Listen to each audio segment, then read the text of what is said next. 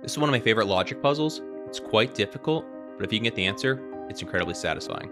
So here it is.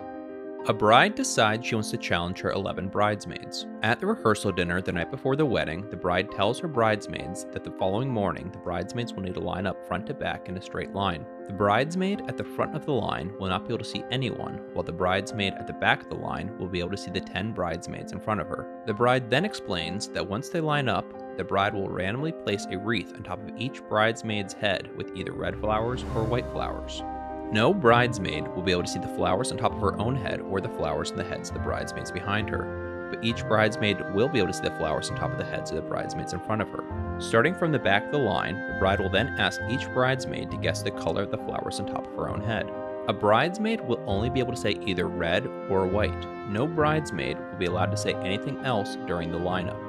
If a bridesmaid guesses incorrectly, she'll be immediately kicked out of the bridal party. If a bridesmaid guesses correctly, she'll be allowed to remain in the bridal party.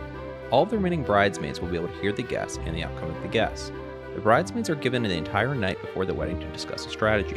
What strategy should the bridesmaids adopt in order to maximize the number of bridesmaids that remain in the bridal party?